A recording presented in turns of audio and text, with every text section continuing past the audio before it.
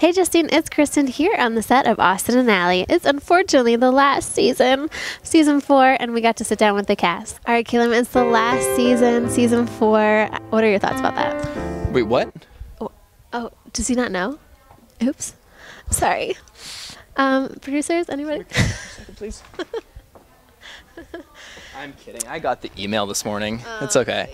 You cried earlier. I'm really holding it all in though, just you know, for the kids.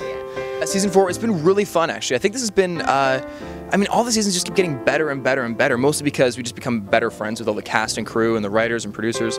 And it's been amazing because this year we really are a family.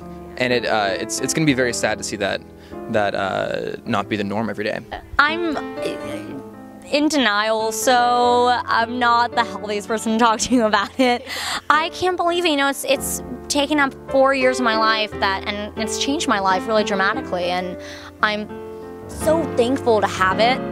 And it's so bittersweet because I've really gained a family through it, and I'm gonna miss everyone so much. There isn't one person I'm not gonna miss. Because we've spent 4 years of our lives with all of these amazing people making the best show that we could possibly make and having so much fun doing it. Like, I wouldn't change anything. It's amazing. It's sad, obviously, because I won't be able to see these people every day, of like getting to know how their weekend was, or, you know, talking about the last Saturday Night Live, or, you know, getting to talk about making plans to go on dinner dates and movie dates and things like that. But I think we've all built such a strong friendship and family bond that it'll last us forever.